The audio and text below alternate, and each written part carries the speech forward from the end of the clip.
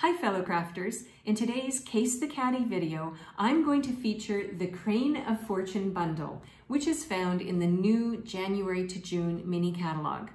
I'm going to show you how to take one of the catalog samples and add your own little twist. And on the card that we're going to case, there's a really unique sun element that I'm going to show you how to make. Shall we get started? Hey everyone, I'm Terri from nutsaboutsstamping.com. I love sharing techniques and project ideas for rubber stamping, paper crafting, and scrapbooking with you each week.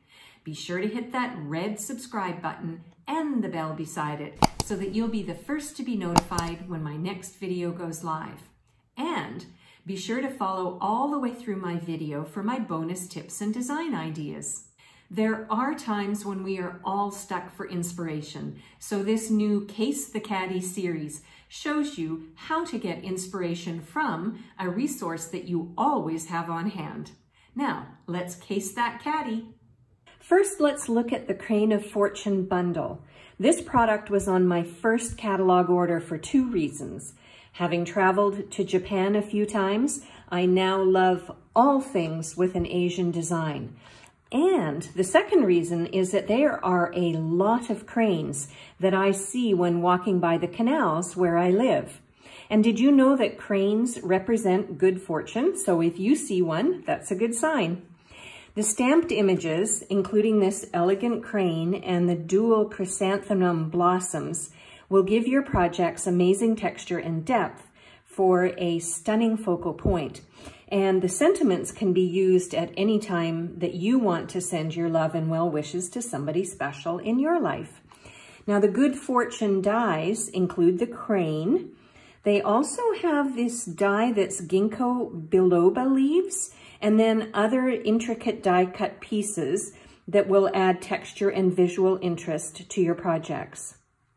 Now let's have a look at what the Stampin' Up! Concept artists have created on page 24 of the mini catalog. So here is the Crane of Fortune bundle, and this card here caught my eye, especially because of the sun element. And it took me a few minutes to figure out how the concept artist created that. And I thought, oh, I get it now. And so I'm going to show you how it was done so that you can use this at home. And as I said in the intro, especially if you don't have a sun stamp in your collection, I'll show you how to create a sun anytime you want one. So let's get started on this project. The first little twist I'm going to create for my card is I'm going to change up the color of the card base. I decided to use Highland Heather instead of Pool Party. Pool Party, which I think is the color that they used in the catalog. It's not my favorite color. I don't know why, it's just not. So I love purples, and so I thought I would use Highland Heather. So in the catalog, they take this particular leaf stamp and they stamp it across the bottom. So I'm going to do that as well. And in the catalog, they used, I'm pretty sure, Versamark to stamp the image. So I'm going to follow that example as they have in the catalog. And I'm going to vary the height of my leaves like so. And then I'm going to clean off the stamp and I'm going to stamp it a second time using Highland Heather. I have a scrap piece of basic white cardstock, and that's what I'm going to stamp this little image on. And then I'm going to set it aside and die cut it in a minute because I want to stamp one other image that I'm going to also add on the front of my card. Next, I'm going to take the crane image from the stamp set. And the second twist is I'm going to use basic gray. I'm not quite sure what color they used in the catalog, but it didn't appeal to me either. So because this image is quite large, I'm going to stamp my basic gray down on top of it so I can see that it has full coverage of ink. That's a tip that you might want to try if you use large images now and then.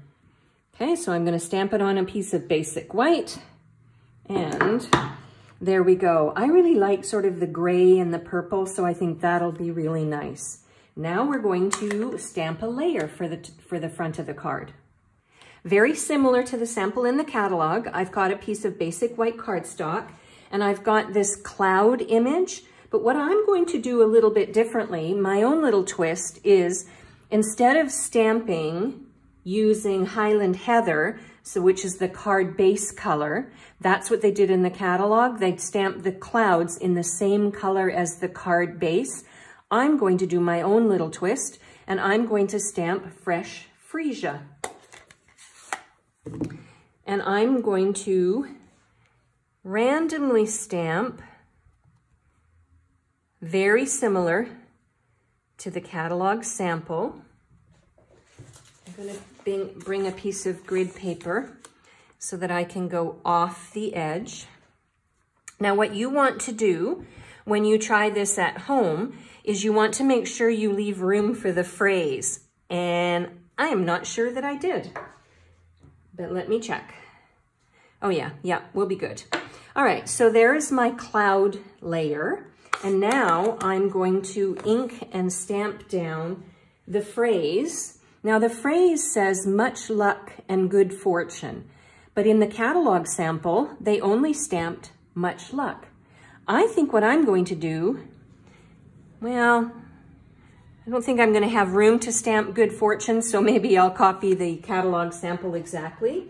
And I am going to ink up the much luck phrase using my Bumblebee Stampin' Write marker. This is how you can take a stamp that has a lot of words and only choose a couple of words to stamp. So I'm going to carefully use the brush end, and I'm going to ink up the words, trying not to get any ink on any of the other parts of the words. And then I'm going to stamp it down on my sample, like so. Now the K didn't really come out very well, which is great. I don't have a problem with that because the other end of the Stampin' Write markers has a pen. So I can just fill it in like so. And now we're going to move on to the next step in making this card. The next thing I'm going to do is show you how to create that beautiful sun element that was used on the sample in the catalog. So I have a scrap piece of basic white cardstock, and I am going to bring in my grid paper again, and I have got my Daffodil Delight Stampin' Blends, and here's how you create that element.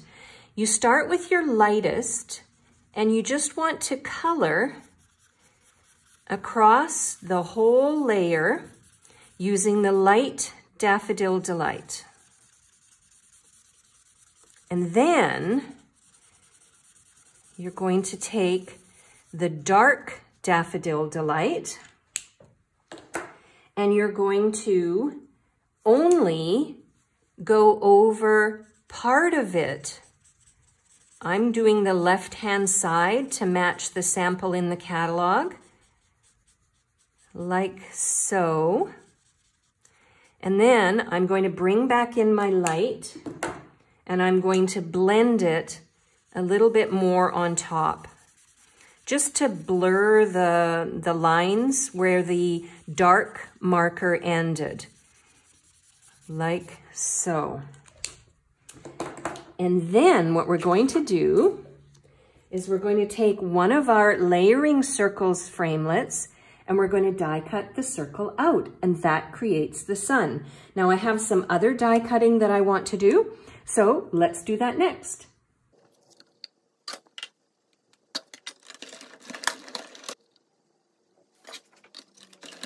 There we go. I have all of the elements die cut and ready to add to my card. So let's go ahead and do that next. I'm going to take the layer and I'm going to adhere that flat onto the front of my card, sort of up a little bit higher so that I can still see the leaf images down below. And then the next thing I'm going to do is I am going to adhere the crane using my Stampin' Dimensionals. Here they are. So I'm going to put a few Stampin' Dimensionals on the back and then attach him or her to the front of my card, like so. And then I am going to take this sun and I am going to tuck it in behind, and I'm going to layer it flat, like so.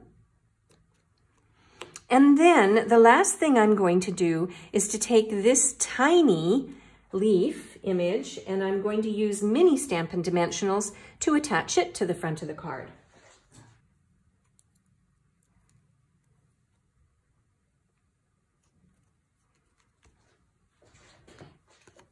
And there we go. We have recreated the catalog sample, but with our own little twist. Now, in the catalog sample, I don't see any additional embellishments, and I love to use embellishments. So I have these in-color jewels, and the fresh freesia is one of my choices. And so I'm going to add some jewels to complete my card. And there we go. We have created a beautiful card idea with a little bit of inspirational help from the mini catalog.